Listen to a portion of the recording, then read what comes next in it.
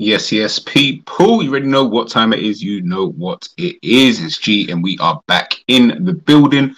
Big up to everybody for subscribing to the channel. Yes, we have finally hit that 800 subscribers. So I just wanted to say love and appreciation to each and every single one of you. Today, we're here to do another match reaction. We saw Darwin Núñez to the rescue. Yes, I will have to hold that L for the time being. Two fantastic goals. Liverpool obviously down to 10 men against Newcastle United yesterday after Virgil van Dijk contentiously got himself sent off. Obviously, we'll talk about that in today's stream. But guys, make sure you're smashing the like. Make sure for anybody who's watching this today, whether you're watching this on the replay, whether you're live in the chat, I will be obviously posting this out pre-recorded, but I will be in the chat, obviously, you know, just chopping up with everybody. I prefer to do that sometimes, you know, for some of these videos where we can just have a conversation, you know, and just, you know, just chop it up really and truly. But yes, make sure you guys obviously smashing that subscribe button if you haven't done so already. And we're going to start the show soon.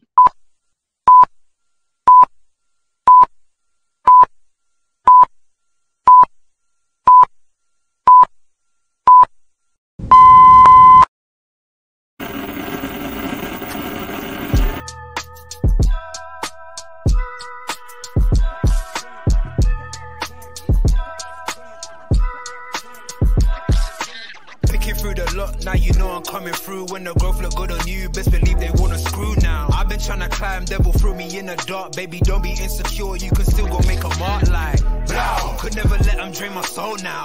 Blow. Table turning like doorknobs, wow. Blow. I think I'm about to set sail. I'm a walking, living legend, walking with my chest out. Life keep dealing me cards, I keep fitting in love.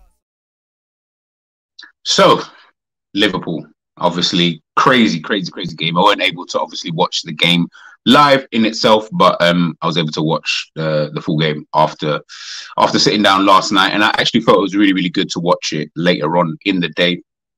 Big up everybody obviously who's in the chat at this current moment in time. As I mentioned before, guys, please make sure you're smashing that like. But yeah, you know, the game last well, I say last night, but the game yesterday, like I said, I was happy watching that game back without obviously the euphoria and stuff like that, you know, in terms of the hype trains and the agendas. And I'm looking at you now, but you know, just in terms of course, you know, when you watch a game, straight after the game, you know, we'll do our match reactions and we'll do our player ratings, stuff like that. And sometimes you don't really always get the time to really sit down and dissect and stuff like that. And I felt like being able to do that last night and a little bit this morning as well, I felt like I was really able to sit down and, you know, watch the game. In a general sense, obviously, as we know, 2-1 Liverpool, Darwin Núñez coming off the bench, you know, for 10-man Liverpool, Virgil van Dijk getting himself sent off. I'll be so honest, man. It's weird, and we'll obviously get into it, maybe the reasons why. Maybe you guys in the chat, you know, can tell me. First and foremost, let me know who was your man of the match. Maybe I know the answer already, but yeah, let me know who you guys would have picked as man of the match. I'll let you know mine in a bit. But it just seems so weird that in the last two games, we've had players sent off. First McAllister, and obviously now Virgil van Dijk. Obviously, luckily the McAllister one, you know, got itself overturned. But when I'm watching it, we seem to play better with 10 men than we do with 11 men. I don't know why. I don't know if it's just because we organize ourselves a little bit better. We have to be a little bit more conservative, you know, in these kind of games when we are down to 10 men. Maybe that could be a potential reason, because when we are playing with 11 men, I almost feel like it is a little bit, which is funny that Darwin Núñez was the one to come on and score, but it seems a little bit chaotic, so to speak, you know, in certain phases of play. And to be honest, really majority, I mean, in that one game we did play with 11, you know, against Chelsea, the first game of the season, you know, just looked a little bit disjointed and stuff like that. And then, you know, Chelsea kind of ended the game a little bit better, in my personal opinion. But when I'm looking at it, you know, in these last two games, we just look a lot more we look more like a unit, if I'm being totally honest with you. That's kind of how I see it. Whereas with 11, not even so much we don't look like a unit, but it just seems like it's almost like we have too many players at times, you know, in terms of the position of the players, you know, where they need to be, how they need to set up in certain defensive or attacking, you know, transition of play. at times it does look a little bit confusing. I don't know what you guys obviously think about that, but that's just how I see it sometimes, you know, as well, in these last two games anyway, watching the team having to play with 10 men, we just seem to be a bit more organized. We have obviously Szoboszlai, who would obviously come back in, you know, helps out defensively, and I almost feel like it works, you know, for us. So, you know, that's going to be something that, you know, Klopp's going to need to, you know, potentially sort out, you know, because I can see Liverpool getting a couple more red cards between now and the end of the season. You know, that fair play award, I don't see us potentially winning it. You know, I know that's an award that we all love. I know that's an award that, you know, we all cherish, you know, amongst the plethora of trophies that we won during Jurgen Klopp's time here. But, you know, ultimately, you know, I just think that we look a little bit better, you know, for it. But obviously to the game, how we kind of set up, you know, I think, you know, it was really just a basic 4-3-3. Obviously, we knew Ibu Konate was going to be a doubt for the game, so obviously he didn't start. So it was really just a question of whether he was going to put in Matip or Gomez. I went for Gomez to start the game. He obviously came on later on in the game, but I thought Gomez would start the game just because I thought before the game that Newcastle were going to potentially play with two strikers. And having, you know, potentially a Callum Wilson and an Isak there, you know, I just felt that maybe someone like a Gomez will be able to deal with that a little bit better. But he went for Matip, fair enough. Matip in the game, he was he wasn't shit, but he wasn't that good either. You know, it was like in that kind of middle ground, so to speak. But when Gomez came on, he really did play really, really well. And, you know, something that I mentioned on Enza's stream, you know, earlier on today. So if you guys haven't watched it on his chill zone, make sure you go check that out on Ensman TV. But it's like when Gomez is in this kind of form, my only issue with him is that can he sustain this? You know, obviously it's difficult if you're not going to then play the next game and then we're asking you to come back in 4 or 5 games later to put in that same level of performance. That's not really where I'm looking at it. Times last season where he was playing multiple games in a row, he just weren't really at it, you know, making silly mistakes, you know, not really defending properly, you know, positionally, he just weren't really there. And, you know, all of these kind of, you know, various different things. But yeah, in terms of that, that's just kind of how I looked at it, you know, in terms of, you know, why I would have gone for Joe Gomez anyway, in terms of what we was potentially going to face. But they went with one up front. They played the same team that they played against Manchester City. That might be Newcastle's hindrance, you know, throughout the season if they don't get in any more players, because when I looked at their bench, wasn't really that good. I like their team. I still think they've got a very good midfield. But yeah, there are obviously certain positions in the squad where I'm like, maybe they need to potentially improve. But to be honest, I don't really care about Newcastle. You know, that's their problem and they're going to have to, you know, potentially solve that. But so obviously Liverpool, one of the things that, you know, people were speaking about before the game was, what is the midfield going to be, you know? And I know that's probably a dumb question. Bajcetic was on the bench, I believe, but it probably is a bit of a dumb one because obviously you're looking at it thinking, I mean, who else do we even have left? But we obviously went for this kind of midfield, which is obviously Endo, McAllister and Szoboszlai in that midfield. Obviously Endo being the deeper of the three, and then McAllister and Szoboszlai, you know, just a bit in front of them. But Szoboszlai was kind of like playing a little bit everywhere, so to speak. Again, playing that Henderson role, but obviously playing it a bit, well, a lot better, to be honest with you. You know, he's got that energy, he's got that technical ability, and he seems to have, like, I've probably said this before, and I'll probably keep saying it. He does seem to have quite a decent, you know, football IQ, if I'm being totally honest with you. Not to say I didn't know that, but I'm seeing it more and more when it does come to Szoboszlai, you know, in terms of positionally, you know, where he's kind of at. And if we take a look here, if you guys can obviously see the screen, let's see if I just zoom in a little bit more for you. Yeah. So obviously, yeah, you know, this is how we set up. Goalkeeper, same. Right back, left back, same. Van Dijk, obviously we can see he got himself sent off. Matip there. The midfield three, and then up front he went with Salah, Gakpo and Diaz. Jota did not make the starting 11. And the Newcastle, it shows up here as 4-3-3, but it was like 4-3-3 at moments and then 4-5-1 at other, you know, during other times, other passages of play. When I look at their team anyway, to be fair, I always think, yeah, I think now they do need to be looking at potentially getting a number 6 in. I think that's where their problems will ultimately lie, because I don't think any of those guys are natural 6s. You can play a Tonali or Guimaraes in a 6th position, but I feel like that needs to be a double pivot. So maybe like a 4-2-3-1 would work better, for them moving forward. I know that sounds mad because of how well they played last season, but you can always improve. You can always improve. But anyways, forget them. We're looking at Liverpool. Yeah, I can see here, obviously, Luis Diaz did get a low rating, but he did obviously have to come off, once Virgil van Dijk came off. Even with that, I did think that you guys already know my feelings on Luis Diaz. I still felt that in this kind of game, when we're down to 10 men and we need an outlet, I would prefer the outlet to be a Diaz. This is why I say about the rotation.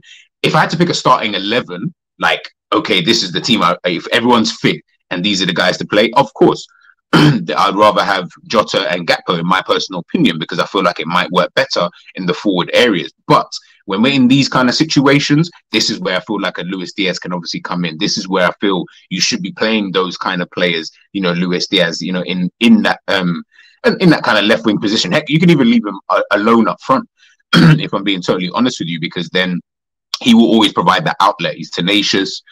He can run, all these kind of things, and he can hold up play enough for me to be able to say, all right, cool, we can get everyone else to kind of come up. But Klopp chose for him to come off. Fair enough. People are obviously lauding Klopp for the substitutions yesterday, which they should, because 2 of them worked out in Jota. Well, to be fair, the majority of them actually worked out, and obviously we'll get into the other players. But I just felt like the Diaz one was the only one where I looked at and thought, I don't really know about that one. But ultimately, it is what it is. But when I'm looking, at the team, and there's a few players I wanted to just like talk about and stuff like that. First one up was Trent Alexander-Arnold. Yeah, I don't really know when it comes to Trent. This season, he's not been good in these 3 games that we've played so far. I think he's kind of underperformed, if I'm being 100% honest with you. I've not really been too happy with his level of performances so far, whether that is him cutting in, kind of playing that inverted role, or whether that is obviously him staying out wide. He has his good moments. He can pass the ball, all that crap. But in the general sense, I just think that, again, you're showing yourself to be a little bit of a weak point, in the team, if I'm being 100% honest with you. And that, for me, is obviously going to cause, problems moving forward. And I just felt like in the game yesterday, obviously it was his mistake that led to the goal. Obviously it's a mistake at the end of the day. It can obviously happen, to anybody. But I just felt like overall in the game, I just weren't really too happy. I just felt like he was almost, would I say, getting rattled? Yeah, maybe earlier on. Obviously, we know about the booking, him and Gordon and stuff like that. Yeah, fair enough. The referee wasn't the best, in yesterday's game. But I just felt like his own performance, I just don't know what it is at the moment. But I also think that that's because Klopp doesn't really, whether this is, obviously this, I'm hoping this isn't the team that he feels is going to go on and potentially do something and blah, blah, blah. But in a general sense, I feel like he's having issues, because what we saw towards the back end of last season with, Trent Alexander-Arnold was that, how pivotal he was to Liverpool's forward play. We're not seeing that part of him. I don't feel like he's that pivotal at all. Fair enough. That's not even really my main issue. The issue then comes is that, what role is he then going to kind of play within the squad? Because defensively, again, some of the positional awareness that he had in the game, I didn't really like. I felt like he was a little bit, kind of all over the gaff, so to speak. I'm seeing, game by game, his passing accuracy isn't really getting that much better. Before, we used to always see his passing accuracy above everything else would always be really, really high. I'm seeing it in the 60s, in the low 60s, and in these games that we played. Not all of them. I think maybe he had one that was maybe potentially in the 70s, but just in a general sense, it's quite low for someone like him, who is obviously, a great passer. He created one chance, obviously got the error leading to goal. See here, 61 touches. He had 2 successful dribbles in the game, 2 out of 3 successful crosses, accurate long balls, only 5 out of 14. Defensively, won 2 out of the 2 tackles, 4 clearances, headed with 4 recoveries, ground duels, 4 out of 7. So yeah, stats wise, it was like a decent game, I guess, if you looked at it just from the stats. But when you're watching the game in itself, I was just watching him, at moments in that game, and I just felt like positionally, at times, and I personally feel, I mean, you can see here, Gordon, had an 8.2. Obviously, this is by FOTMob, so to take it how you will. And spoke about, in terms of ratings, don't look at the ratings too much. so to speak, look at more stats and then look at the game in itself. You know, I felt like Gordon really did have his number in this game. And then what that then allowed was then for him and Joe Linton to be able to kind of play on that side. You know, they were kind of having joy, you know, sometimes doubling up on him. So, you know, that's not going to be his fault. That's going to be the job of then the right central midfielder, whoever that is, whether it's Szoboszlai or anybody else. Obviously, right winger, we know about him. Salah's not going to come back and help. And then obviously the right centre back as well. They weren't always helping him at times, but then he didn't help himself at other times in terms of his positions, kind of thing. And again, looking here at Anthony Gordon's game, you know, I felt like he had a really, really good game. 3 out of 5 successful dribbles, 1 out of 2 crosses, tackles, recoveries, ground duels. You know, I mean, this is a winger, by the way. So it's not, I'm not really expecting too much in terms of the defensive side, but he had a decent game defensively, and then accurate passes 24 out of 26. And I just felt like he was just getting a bit too much joy, you know, in my opinion, down that kind of side. And I think, especially when you're coming up against someone with the pace of Gordon, you do have to be careful. Sometimes it's not even about being technically sound or anything like that. It is just, well, I've got the pace to kind of burn you. Not always. Listen, sometimes pace will just beat someone who is a good defender regardless, because if you're not that fast, then you're not that fast. But I just felt positionally at times, the use of the ball that Trent Alexander-Arnold had at times, again, just wasn't really there, if I'm being 100% honest with you. And I think that's something that he's going to need to improve upon, you know, throughout the season. How Jurgen Klopp decides to use him, I don't really know. You know, it's one of them kind of things. I think that's something that, you know, he's going to need to look at, because obviously we keep talking, yeah, we need another DM, we needed this, but sometimes yes, I'm not saying we don't need these players. Yes, we do.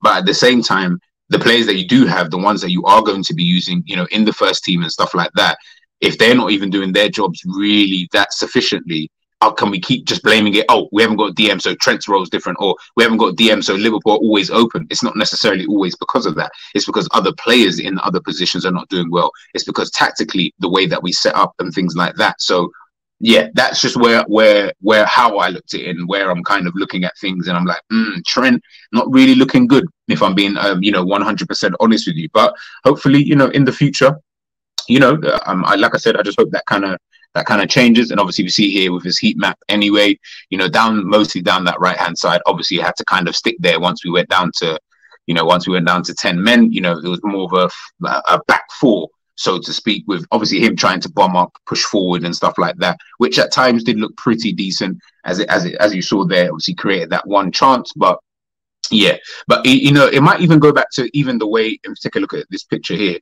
just the way that we kind of build up in games. So obviously in this kind of game, the way that we tried to, it's almost like how we set up was like a in possession at times, was like a 4-2-4 kind of thing at times, not all the time, but at times. You guys can obviously see the picture here on your screens. Obviously you've got your 2 centre backs who are split, Alisson in the middle, almost acting as that 3rd centre back. And then obviously Robbo and Trent obviously there. So the gaps, so to speak, aren't necessarily too bad. But what I felt would be, or what I saw anyway, in my opinion, was kind of like the issue with this kind of setup. Jamie, and big up Jamie, because he mentioned this on Enzo's show earlier on. The possession, that like, it just seems like anything we do just always has to be done just not the way it should be done. Again, if you're going to do this, yes, I don't really like it. Jerry's spoken about splitting the 2 centre backs, blah, blah, blah, all of that kind of stuff. Fair enough. I get it. But if you're going to do that, then I beg of you, please play the ball a bit quicker than the way that you're playing it right now. Because all it is like slow possession at the back, and it's like you're knocking the ball. And if you look at the gaps anyway between right back to centre back to the other centre back to the left back, the gaps are relatively big. We don't really have anybody that close. Obviously, I can see here, I think that's McAllister and Endo potentially, or Szoboszlai. But I think Endo's in there. Yes, they're dropping deep to potentially offer themselves as an option. But the problem that you have in this kind of game is that the way that Newcastle were pressing, they were pressing really, really well. So when they start pressing, it then causes an issue if you're passing the ball at like 1 mile, if not less per hour, you know, kind of thing. And then it's like, yes, at times you could potentially, you know, if you do get the ball out to the fullbacks, but look at that straight in their kind of 4 in the midfield. you can see straight away, I don't know who that is, might be Almiron or Tonali, you know, straight onto Robbo, which then causes the problem, because then Robbo's only option really in this position is Endo. He's not an option straight away, so you can't play that ball into him. Gakpo, I believe there was a man right next to him. Really, all you can do is go down the line. Now, once you go down the line, you can hope and pray that if that ball, maybe if you can play it over the top, if they're pushing up and playing a high line, fair enough. But if not, you've got, who's the left, Diaz. He's taking that ball under severe pressure. And then in the middle of the park, we might not have enough numbers. And what I saw Newcastle doing quite a lot in the game was they were always intercepting passes. Usually I saw McAllister, it happened to McAllister a couple of times, but they would intercept the passes, and it was the centre backs. They would kind of come out once that ball gets played into the middle.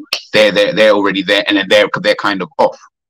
Newcastle weren't creating masses and masses of chances. I don't want to make it seem like they were dominating. I think in this kind of game, what I saw was both teams were having little bits of dominance, little bits here, little bits there, little bit there. I don't think any one team, I don't think Newcastle were overly dominant in the game, and I don't think Liverpool were overly dominant in the game. We each had our moments.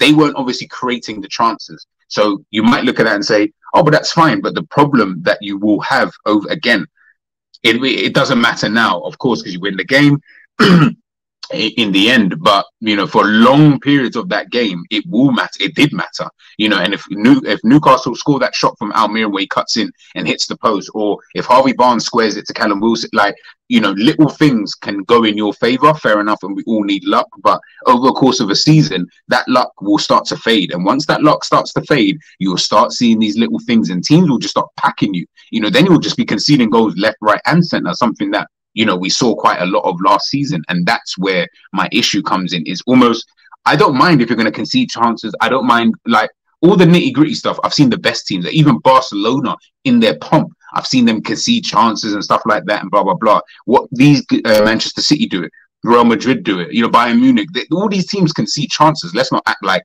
you can't concede chances just because you're a fantastic team.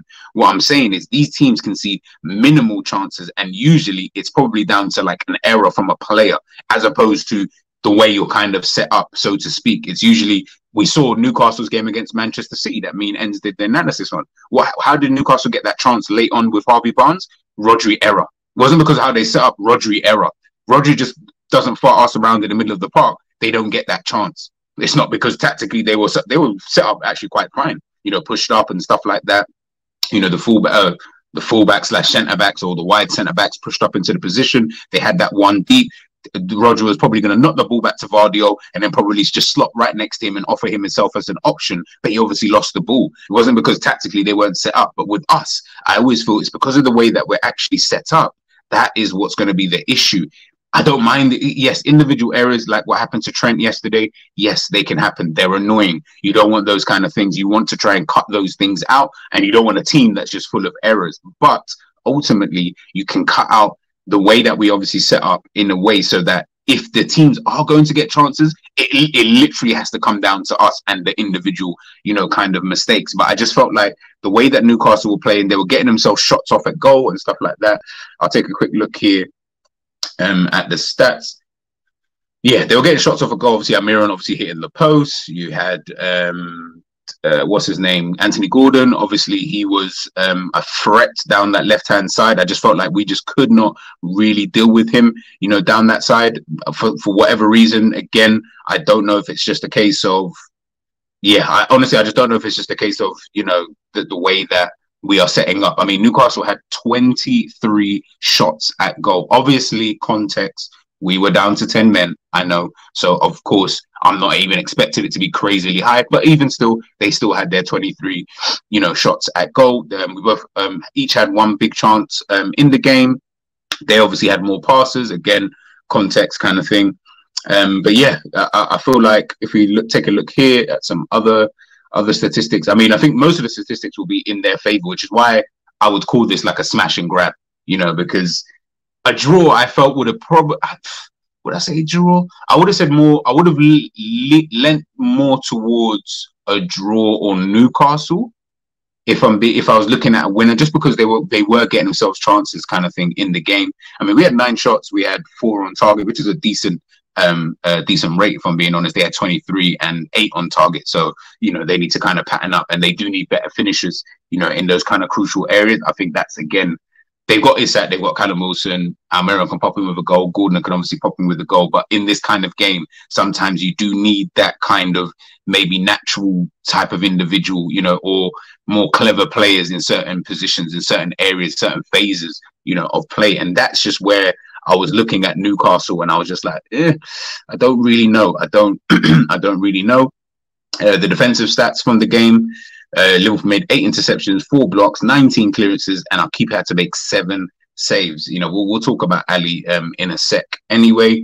But yeah, I just felt like it's just stylistically, I'm always going to have a problem. I know at the end of the day, Liverpool are unbeaten in 14 games. So, of course, people are not going to have an initial problem with that, because you're unbeaten in 14 and the team ain't even playing all that great. So everyone kind of just, I would assume, just expect that. Yeah, once we start kicking into gear, blah, blah, blah.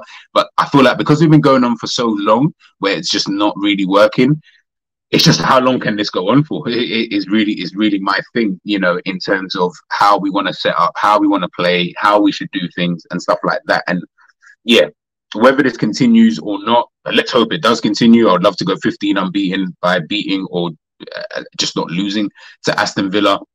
That's going to be an interesting test to see how we fare against them. Even though I know it's at home, we should win the game. But again, that's going to be quite interesting. But even just looking back at this game, yeah, Trent, the defense, for me, again, there'll always be questions asked about that. I'm just not 100%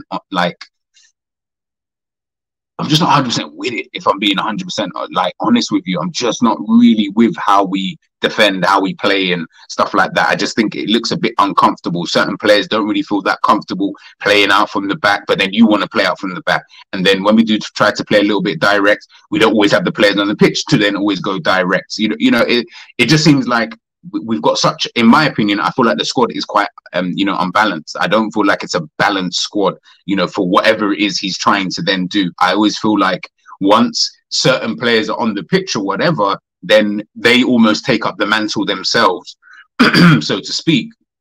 And then the football usually just goes back to being a direct kind of game because that's what we're so used to.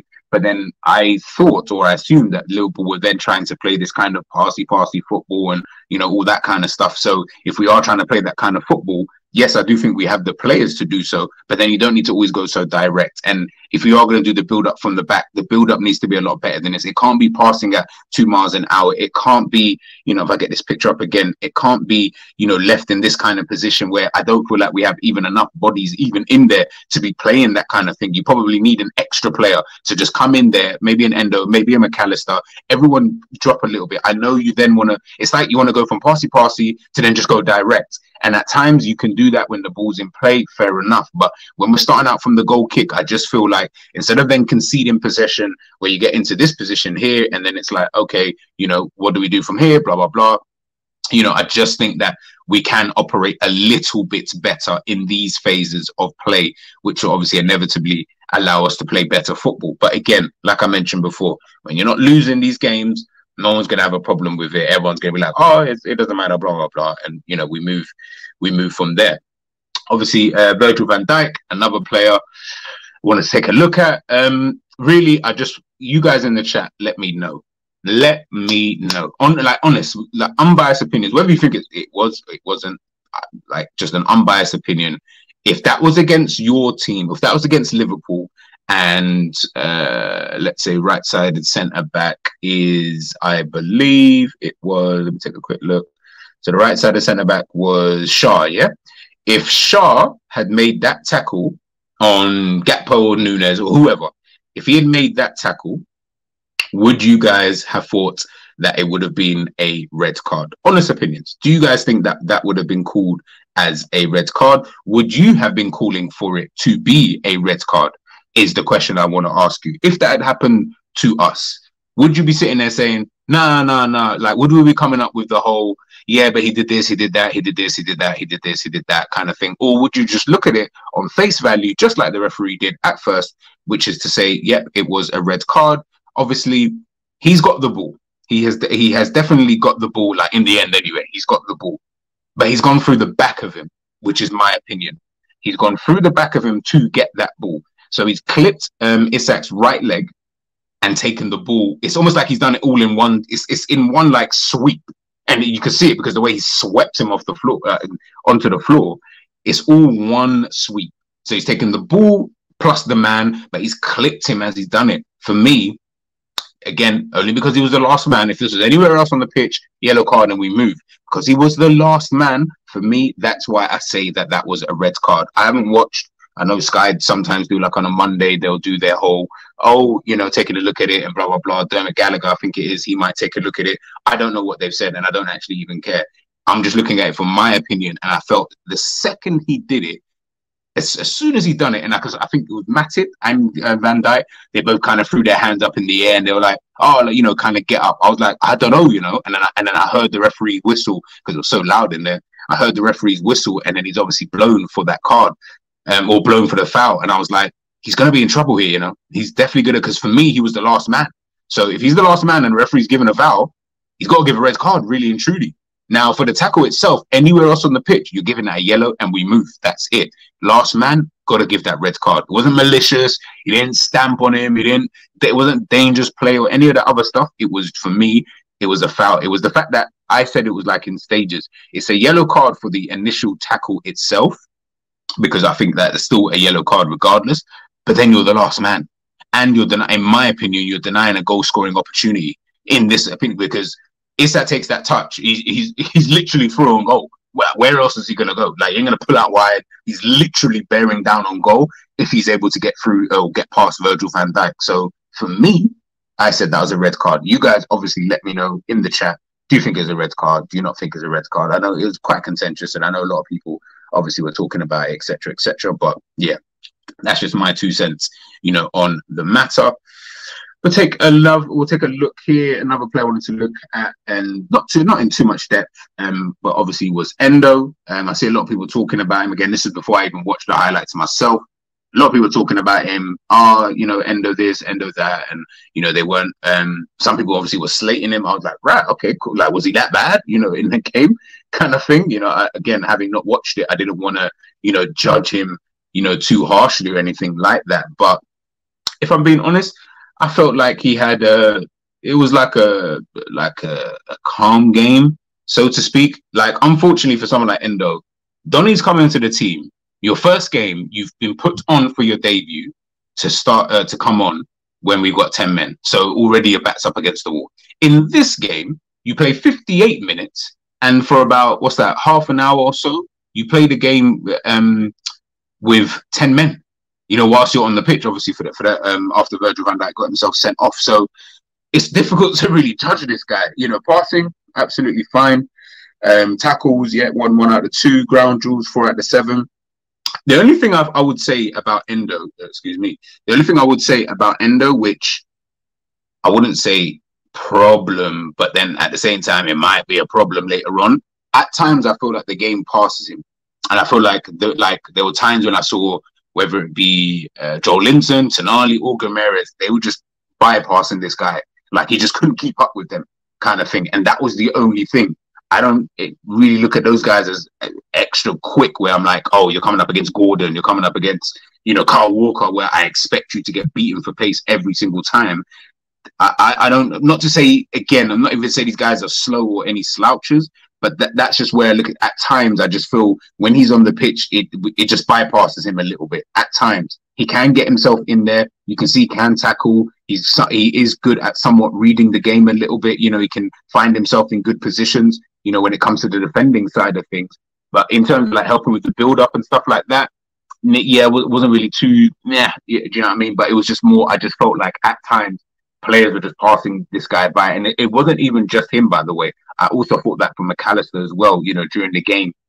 I felt like at times the midfield of Newcastle were generally just passing through this guy, and I didn't really, I just wasn't really feeling it, with McAllister. Again, I know, not to say he was poor or anything like that. I just felt like, for me, he didn't really have that good of a game, in my personal opinion. Yeah, he's got good touches and he picks out a pass every now and again and all that kind of stuff. But yeah, I just wasn't really, really feeling him in the game. But yeah, with Endo, look, guys, let's just hold it on the Endo stuff just for the time being.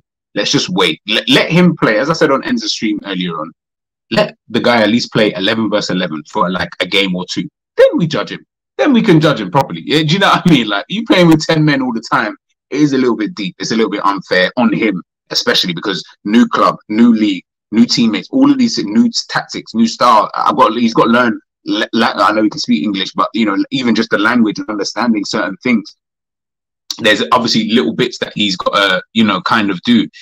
I wouldn't mind. It's a bit like the Darwin Núñez thing, which we'll obviously get into when people used to speak. But Darwin Núñez obviously had the exact same thing, you know, last season. But at least the problem that you had with Darwin Núñez was that fundamentally, just on the pitch, you know, it wasn't like he wasn't getting chances. You know, he was getting these chances and not putting them away. His whole overall footballing ability, so to speak, was what people were questioning. Not even the sheer fact of all the other aspects, like say an Endo would have to come into. If Liverpool shit and Endo came into the team but were playing 11 versus 11, it's fair ground, blah, blah, blah, then I would say, yeah, you can judge him. Just like with Nunez, you know, and we'll get onto him in a sec. Just like with him, you know. But with Nunez, you're playing whatever, and it just fundamentally, just things just didn't really seem, you know, right there. But obviously, we'll talk about that, you know, in a sec. We'll save Nunez to last. We'll save Nunez to last. Another player, obviously, to look at, Dominic Szoboszlai. Yeah, Szoboszlai. He's an interesting one. He's a very, very interesting one. Fills in a lot of positions. He can fill in a lot of positions. Bit of a busybody. Obviously, he's quite industrial. We can see that obviously with him. See if I can even move it to the side for you guys. Yeah, there you go. Let's keep Szoboszlai on the screen. So yeah, played 9 minutes of the game. Passing was really good. Dribbles 3 out of 4, pretty good. Tackles 2 out of 3. Ground duels, that is atrocious. 9 out of 20. Recoveries 5. Dribble pass 5 times in the game. Context obviously down to 10 men and stuff like that. So you know, I will give him that in that sense. But was the performance as big as everyone? Again, I feel like we're mounting out of a molehill when it comes to Szoboszlai. Yeah, I do think so. Did I think he played all right? Yes, I felt like he played all right. And again, we were down to 10 men. So, you know, again, it's difficult to really judge. But I just think that this whole Gerrard thing, he's not even close. He's definitely not even close to that. And that's not a slight on him. I think we need to be careful, you know, when we're talking about a player of Steven Gerrard's caliber. Like, do you understand who we're talking about? Do you understand the type of individual that we're even speaking about, that we're comparing Szoboszlai to him? That's not Szoboszlai's fault. That's the fans' fault, you know, in saying that this isn't a regen of he's not, no, they're not even in the same planet as each other. You know, Gerrard, the consistency levels and stuff like that, and the things he could do on the pitch, the way he could galvanize a team. And they're two, in my opinion, they're two different players in that regard. And I'm a lot more confident that Gerrard will potentially be a top scorer for a team than I would be as a Szoboszlai, you know, so to speak. Not because Szoboszlai can't score, because as we saw with Leipzig, he can hit the back of the net. It's just more, again, the role that you're playing under Jurgen Klopp here. I just think that that's not your role here. You can score from outside the box. We saw him take that free kick in the game, so clearly he can take free kicks and stuff like that. But I just think, yeah, like, I wouldn't say it's like wide off the mark to say that he's a Gerrard regen. I just think we need to call it though. Like, I think just give it some time on that one, because one, you're putting mad level of pressure on the kid anyway. Not say he can't handle it, but when he starts having bad games, like every single player will do, when he has a bad run of games, then what? Oh, Gerrard, all of a sudden now he's not a Gerrard regen anymore, when everyone keeps calling him that. And I'm like, nah, I don't look at him and think Steven Gerrard. The only thing that they've got in common is that they both wore number 8.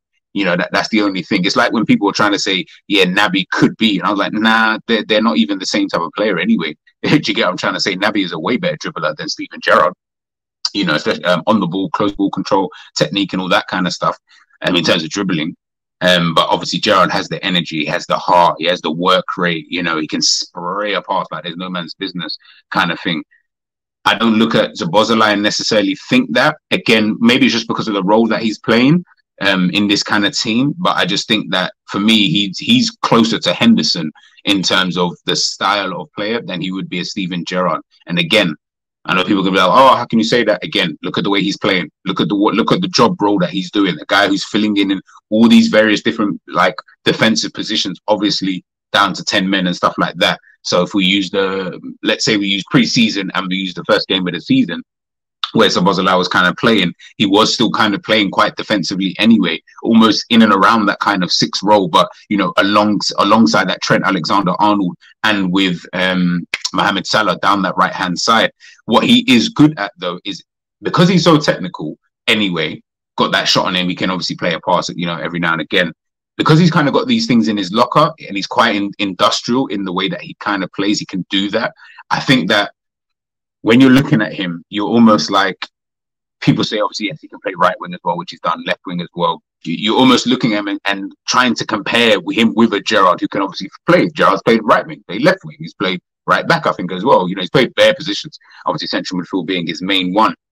But I never looked at Gerrard and thought to myself, the best thing I'm seeing from you is your defensive attributes, if that makes sense. Not to say that you haven't got them, but that's what I'm seeing with Szoboszlai at this moment. Hence why I'm like, let's just call it with those kind of comparisons. As I mentioned, he is closer to Henderson than he is a Gerrard in terms of the style of player that we are seeing under Jurgen Klopp. Anyone mad about that? Blame Jurgen Klopp. Don't blame me. I'm just telling you exactly what we're all seeing, but for some reason we're skipping over that. Until he becomes that kind of driving force within the midfield, which even his style of play, I don't really even see that. I don't think he would need to necessarily even be that within this kind of team, because we're trying to, what I thought was play football. And even if you're then trying to go direct, we still don't even need that anyway, kind of thing, because why would you need a driving force in the midfield? Do you know what I mean? You're going direct. You wouldn't need that. If you're then playing the passing football, trying to play out from the back and the build-up play and all of this kind of stuff, then why would you still need it? Do you get what I'm trying to say? Like, you wouldn't necessarily need that kind of driving force individual. And obviously, again, with Steven Gerrard being almost like a focal point in the team, the players passing the ball, always giving him the ball, trying to make things happen, shooting from anywhere, all that kind of stuff. To me, they're totally, not totally different. They've got similarities in certain qualities, but I just think they're different stylistically in what Jurgen Klopp wants him to do and what Gerrard done for so many years, for Liverpool. So that's where I'm just like, guys, call it a beg, man. It's just, I know a lot of you probably cussing me now, but I don't really care. It's just, I don't want to go too overboard right now of anybody. Hence why I'm not going to be judging Endo at this current moment in time. Hence why no one can really be judged at this moment in time. Kind of thing. We've got to wait maybe 10 games in. That's when I could really take a step back and look and think, okay, all right, well, this player looks good, this player looks bad, he needs to pattern up, this guy looks okay at the moment, blah, blah, blah, all that kind of stuff. But yeah, that's just my kind of 2 cents on Szoboszlai. Obviously, you guys let me know, of course, in the chat. Like I said, let's chop it up and let's talk. Let's see what you guys are saying. You might think, oh, I'm completely wide off the mark, but if you think I'm wide off the mark, why do you think I'm wide off the mark? Why do you think he's so much like a Steven Gerrard? And do you think Steven Gerrard what kind of role would Steven Gerrard be playing in this Liverpool system? That might be a question to ask, later on, is if Gerrard was to play in this Liverpool system now, what kind of role would he have? Because he kind of had more of a free role-ish. Yes, at times, maybe under Benitez, he was maybe, a bit more disciplined, in my personal opinion. Benitez really got him to understand tactically, and he really did boost up his football IQ. Houllier obviously laid the groundwork, and then Benitez took it to that level of, all right, I'm going to put you on, like, Houllier built that foundation and made him one of those, yeah, okay, this guy, in a couple of years, he's going to be absolutely mental. Benitez put him up to that level where you're just like, shit, yeah, this guy's got to be put in amongst, some of the best central midfielders in the world at that moment in time, so, it'll be interesting to see where you guys would think someone like a Steven Gerrard would possibly play, in this type of system. But, it'll be interesting. It'll be very, very, interesting to see. Other player I wanted to look at, a player who is cussed out. Obviously, I spoke about him before, Joe Gomez. I felt that Gomez in the game played really well. Really well. Obviously, with 10 men, he kind of had to come on and take charge really at the back there. And I felt like, on the ball, he was good. yeah, I wouldn't say comfortable. Obviously, we're down to 10 men and we were under quite a bit of attack. But in terms of just generally, I felt like his performance was actually pretty decent. And obviously, as I mentioned before, it just depends on whether or not, moving forward, is he going to get the game time? And if he does get the game time, i.e. if he plays the next game against Aston Villa, are we going to see him the same level of performance? We're going to be up against a different type of threat. Diaby on one side, maybe Baye on the other side, Watkins through the middle, maybe a bit more dynamic and a bit more clinical, so to speak, in those kind of three players. Those three players as well can be really, really dangerous at times. It might be a different game. I don't know. We'll obviously have to wait and see and do our preview on that. But in this game alone, I felt like it was really, really good. Even when Kwanzaa came on, I thought Kwanzaa was pretty good as well. Thought he was like decent. If we was to sell Nat Phillips, then you'd probably say just keep Kwanzaa here. Just keep him here so that you've at least got that extra individual, kind of in the team, so to speak. But I think that's kind of it when I look at Joe Gomez, in the game in itself. I thought, I just think it was solid, man. Coming on in difficult circumstances, kind of thing. So Harvey Elliott, another player. He's one player I look at and I'm like, he's like Jones to me. I liked them before they're now playing under Jurgen Klopp, because I liked what they could do, whilst they were still unrefined and stuff like that in terms of tactically and, getting into first teams and stuff like that. And we've seen Harvey Elliott play his best football at his moment in this career, I would say, for Blackburn. I would say that was for Blackburn at this moment in time. I think he's had good moments for Liverpool, but overall, in terms of a season, I think he's had his best season currently playing for Blackburn, and that was as a right winger. It's going to be interesting to see where he kind of fits, in the team in a general sense, because I don't know where that role is. But when he came on yesterday, I felt like he brought some real energy to the team. I felt like, he was kind of like pumping it up kind of thing, in terms of, it was just like adding a level of intensity. I think that's the way I looked at, when I looked at, Harvey Elliott, when he came onto the pitch. He was just adding that level. Obviously, we're down to 10 men. Passing was really, really good, in the game. But I just felt it wasn't even necessarily, would I say, so much about his defensive acumen in terms of making the tackles and stuff like that. What I really liked about Harvey Elliott was football IQ in that game. Understanding when he needs to drop deep into that sixth position, understanding when he needs to kind of move forward a little bit into that kind of pocket of space on that right-hand side, because obviously we're down to that 10 men. At times, you need to kind of provide a little bit of an outlet, but be able to kind of play on the inside. Understanding, when he needs to press, where he needs to press, how I do press. Do I press them on the outside so that he pushes them out? Do I press them so they can come in? I felt like he was doing that reasonably well, in the game. And it's just really, as I mentioned, where does he kind of fit in, so to speak, that's going to be like the main thing, for me. But in terms of yesterday's game, I felt like he was calm, And we go to my man of the match. This is who my man of the match was. And it's this guy right here. And that is Alisson. Probably the one player that I would be super vexed if you let him go. And there's only maybe a couple of keepers, and I do only mean about 2 keepers that I would look at and be like, fair enough then. If you got him for him, then cool. You know what I mean? We can kind of do that. But, I felt like his performance in the game, for me, was the reason that allowed Liverpool to be able to go on and actually win that game. If I'm being totally honest with you, if you look here, is his statistical. See if it pops it up now. You guys can obviously see that there. Let me just move that a little bit for you. Let's zoom in. For me, he was the reason. I don't even know what else to say. What else can we even say about this brother? Like, real talk.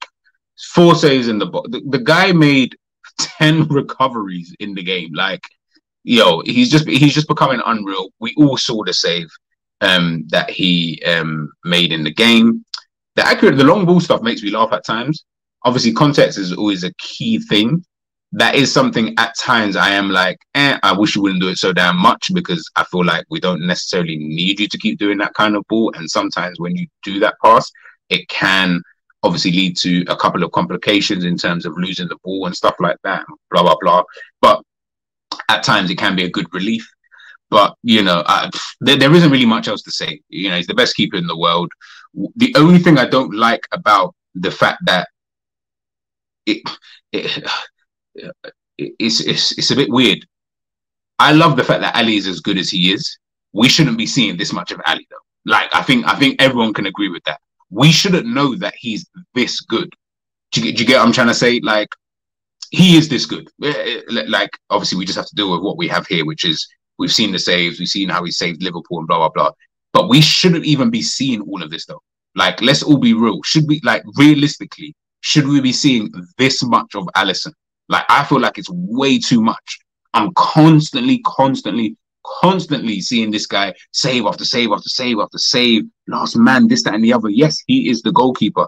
But the reason why the top goalkeepers were the top goalkeepers wasn't only because of the trophies and the things that they won. Obviously, that plays massive parts of that. And obviously, their ability is going to play a massive part to that. It was the goalkeepers like the Peter Cechs. That's why I have Peter Cech just that little bit higher than an Alisson. Because the thing, and it's not even Alisson's fault, by the way. This ain't even Ali's fault. It's Liverpool's fault, to be honest with you. Certain keepers do nothing for like 89 minutes or whatever. That 1 minute where you need to make an incredible save because the game is so tight, you're winning 1-0 or it's 0-0, and if they score this, they go on to win. Make that save. Penalty saves and stuff like that. Alisson obviously can do all of that, and he can do all of that as well. I just think that because of the situation, which is Liverpool defensively, in my opinion, are quite shit.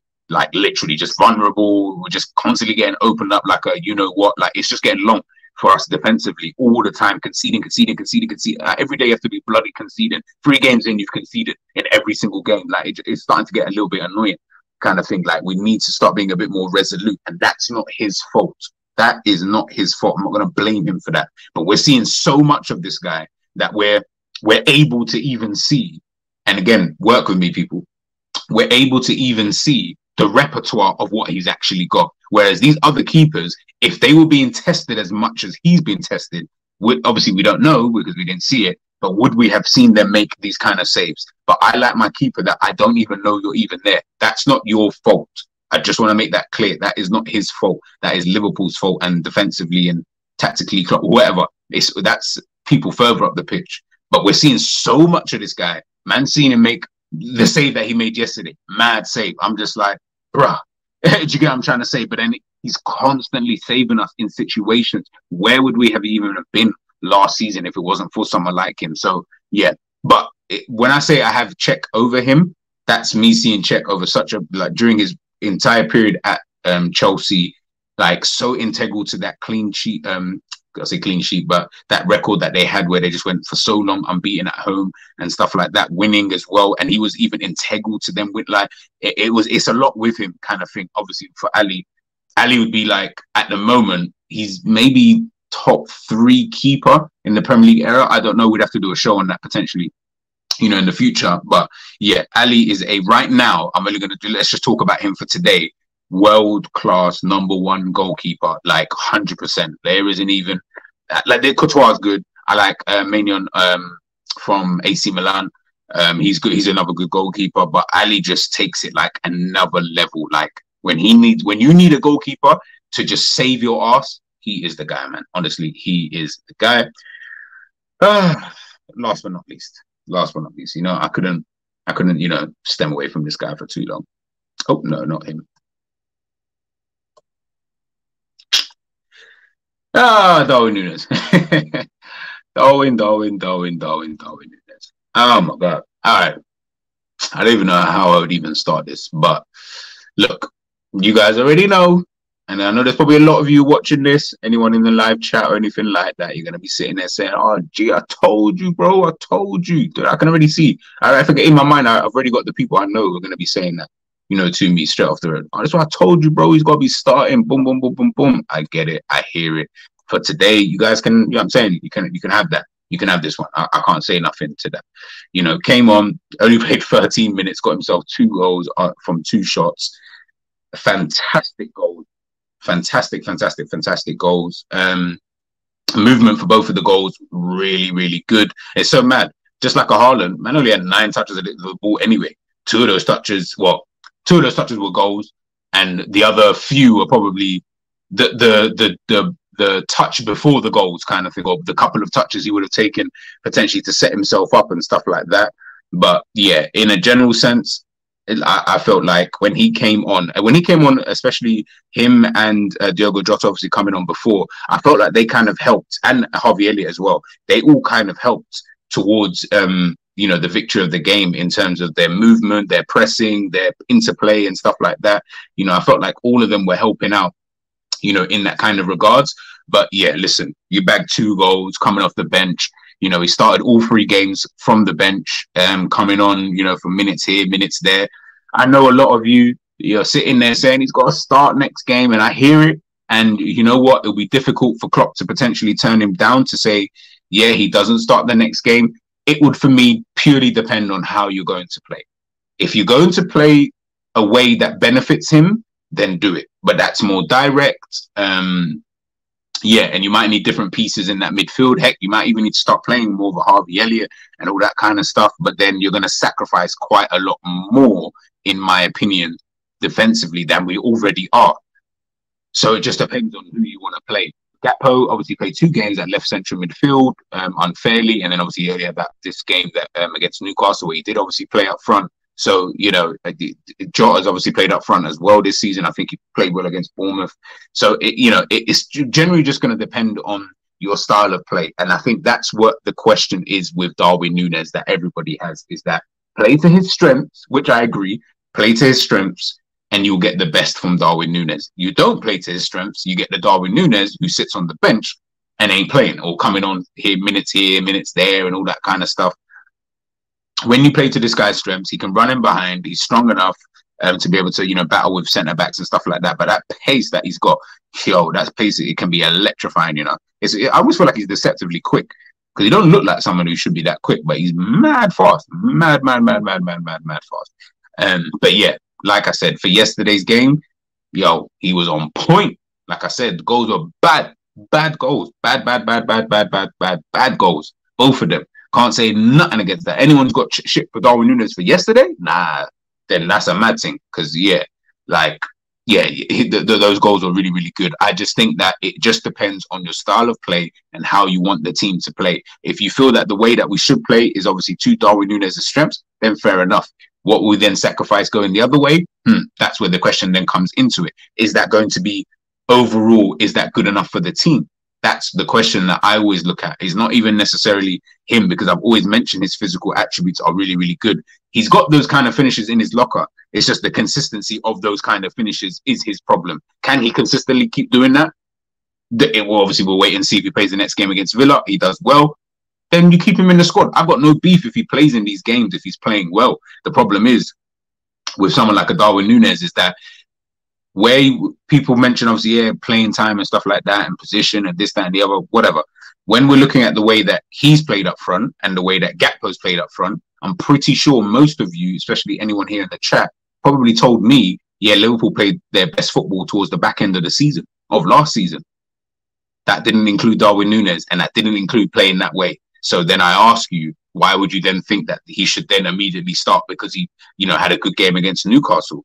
Ultimately, if it doesn't fit the system that we are trying to actually implement, then, like I said, it all just depends. I'm now seeing revisionism from so many people online and in spaces and stuff like that. Liverpool should go back to 4-3-3. The same people that you people are all watching and listening to, who are telling you, nah, man, that 4-3 was dead. Nah, it's people are clocking onto it and blah, blah, blah. But then the same people are saying Liverpool should go back to... I ain't here for none of that. I'm not here for none of that. Ultimately, if you have a style that you want to play that style, but then use the players that you've got to play that style. Whoever those players are, use those players. That's all I'm saying. Instead of trying to, the squad for me is so unbalanced in terms of on the pitch. You've got one set of players, but you're trying to play this type of football. You got ticky-tacky technical players, but you're trying to go direct. You've got industrial players, but you're trying to play tiki-taka football. Make up your mind, bro. That's my issue with Klopp, is like, make up your mind. You've got the players to do what you need to do. You've got Nunez. If you want to go play that direct football, he links up pretty well with Salah, as we saw for the goal, for the assist, but we saw that throughout pre-season, and we saw it last season as well, the relationship that they've got. If you want to play that way, then go and play that way. If you don't want to play that way, then use the players. Ultimately, that means a Gakpo, that means a Jota. And then you bring on a Darwin Núñez when we're playing a game like yesterday, where the conditions were perfect for him to actually play in that kind of game. Spaces in behind because Newcastle were trying to push up and get that goal. Then you've obviously got the fact that where they've got that numerical advantage, obviously mentally, they're obviously also thinking to themselves, cool, we can maybe leave a few gaps, blah, blah, blah. We should have enough players to be able to handle it. Not with Nunez around. With that pace, it will be very, very deadly. And that was obviously their, unfortunately for them, that was their downfall in the game. So with Nunez, you know, it's going to be a love-hate relationship regardless with Nunez. I can already see that. But ultimately, if it means it's for the betterment of Liverpool, I'm absolutely good with that. I'm going to have to hold that L. It is what it is. I'll take that on the chin and we move. Do you get what I'm trying to say? So we'll wait and see, obviously, when it does come to Darwin Núñez and stuff like that. But ultimately, as an overall performance-wise, I would have given that game for Liverpool 10 men. Way at St. James's Park. Good in spells. I would have probably given it like maybe like a 6.5. I felt like, yeah, maybe like a 6.5. I don't think any higher than that. I think 6.5, because I felt like there was a couple of players who just weren't really at it. Obviously, Van Dijk gets himself sent off, so that's poor. Trent not really that good. Midfield, in my opinion, Barca Bozolai was kind of meaty.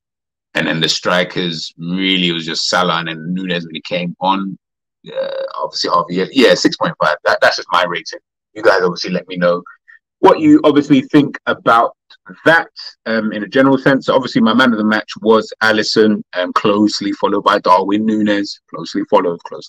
But yeah, let me know, obviously, what you guys think in the comment section. Just like to big up everybody again for subscribing to the channel. As I mentioned, we have obviously passed the 800. We're on to 900. Can we get to 1K? Can we get to 1K soon? Can we get to? I'm not gonna tell you. I've got my targets. I've got everything written down. As when I would like to obviously hit that mark. Can we hit 1K very, very soon? If you're new to the damn channel and you've not subscribed, please just make sure you subscribe to the channel, man. You don't have to keep me your notifications if you don't want to, but just subscribe. I would love to have a chat. I would love to disagree with all of you. Big up Angel. I know you're probably disagreeing with something I've said, but big up your damn self every single time. Big up Ins as well for helping obviously getting the channel over the 800. Big up Psychedelic as well. Jerry, Roms, Ish, Jamie, Savage, everyone, Quasi. Yeah, there's actually so many of you that I haven't even written down, but I will have all of that ready for when we have that 1K party, guys. But yeah, let me know what you guys think. If you're watching this on the replay, make sure you're hitting them comments up. I will always reply to everybody. I'm G. That's today's match reaction. Done and dusted. Liverpool 2-1, 7 points, 3 games. Hey, we might be on the move, you know. We might be on the move.